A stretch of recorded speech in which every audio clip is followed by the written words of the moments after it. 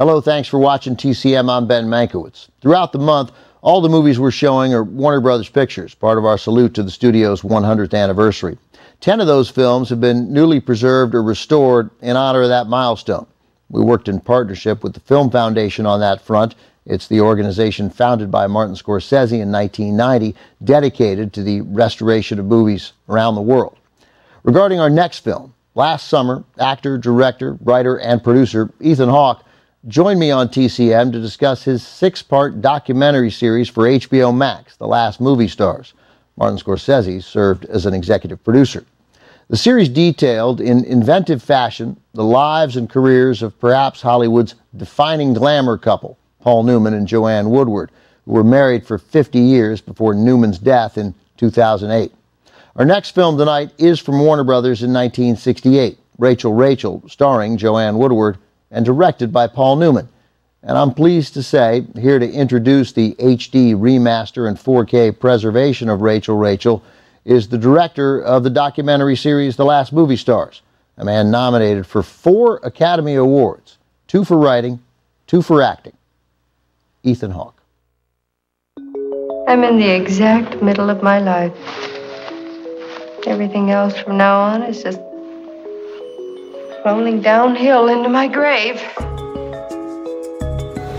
Hello, I'm Ethan Hawke. Thank you for joining me for 1968's Rachel, Rachel. I'm so excited that you're interested and going to watch this film. I made a documentary about Paul Newman and Joanne Woodward, and one of the secret revelations for me was discovering this film. I think it lives in the centerpiece of their romance together and is the key to understanding both of them.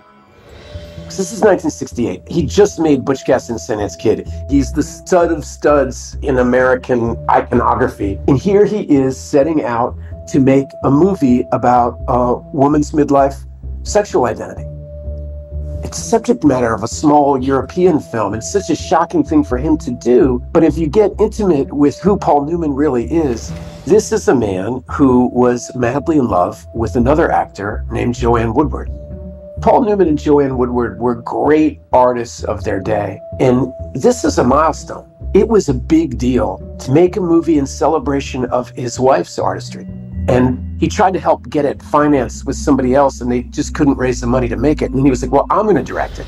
He'd been flirting with directing in his mind's eye for a while, and she believed in him, and they took their own money and made this movie. And curiously enough, it's written by Stuart Stern, who was their best friend.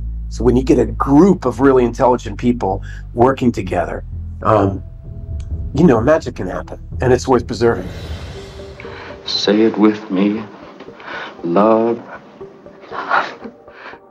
When I first saw it, I thought, oh, I bet he was really jealous of Cassavetes and Gena Rowlands.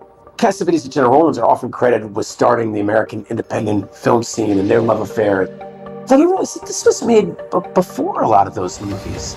Cassavetes was coming out of Actors Studio, as was Paul Newman. And the same machine is working about how to tell stories and how to try to revolutionize American independent film. God, please, whoever you are, please let him see me again. The key takeaway, I think, in understanding this film, and it's going to sound a little corny, but is that it's built on love. And a lot of times things built on love can go wrong if they're undisciplined. But one of the fascinating things about Paul Newman, the director, is it's exactly the same as Paul Newman, the actor, the race car driver, the philanthropist. He was an incredibly disciplined person. This movie, Rachel, Rachel, I feel like it's built like a watch.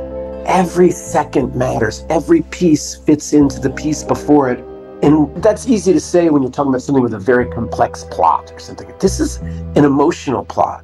And those are much more difficult to navigate, the inner machinations of how the film works. Estelle Parsons kind of steals the show. I feel like a lot of people have forgotten what a genius Estelle Parsons is. I made a fool of myself. Listen, we're all fools. You can't be part of the human race and not be a fool to somebody. And I can't trust myself anymore. I don't. Oh, honey. I want to say thank you to Warner Brothers for caring about this movie, for making it in the first place, for restoring it, whether we're talking about painting or whether we're talking about music or poetry or film. understanding the past of where we come from and understanding the stories that have been told before us, I think is so essential. Imagine if each generation has to stop and start itself, and you don't get to build on what's been learned before you. I remember when I showed this movie to my mother, who, remembers when it came out and hadn't seen it. It was really fun because I had my younger kids who are like 25 and 21, and all of us were hypnotized by this movie. And for a small, delicate film to capture multiple generations for different reasons, it's a testament to the quality of work.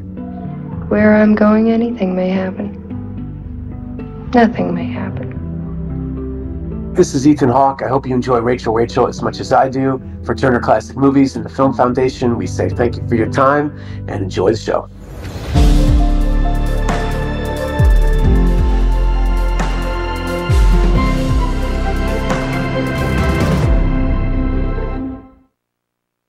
That was a new restoration of Rachel, Rachel, a collaboration between TCM, Warner Bros., and the Film Foundation in honor of the studio's 100th anniversary. Special thanks to actor, writer, and director Ethan Hawke for introducing the film. Rachel, Rachel was Paul Newman's first foray into producing and directing a feature film. Despite being one of the biggest stars in Hollywood, it took more than Newman's name to get financing for the project. Eventually, Newman's agent was able to strike a deal with Warner Bros. The studio agreed to finance the picture, but only if Newman signed on to make 2 more films as an actor at much less than his regular salary. Studio also wanted Joanne Woodward to make a similar deal. They really had us over a barrel, Newman said. He and Woodward agreed, but Newman had a condition of his own. In an interview with film critic Judith Crist, Newman explained he wanted the executive in charge of the studio at the time, a man he trusted to oversee which movies he and Woodward would be assigned to fulfill the contract.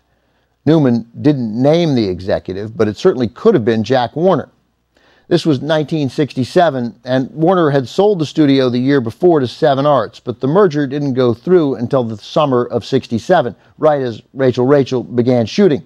By the time the production was finished in the fall of '67, a different executive was running the show, meaning Newman and Woodward did not have to honor the deal. Coming up, a 1968 Western starring Jimmy Stewart and Henry Fonda. Fire Creek is next on TCM.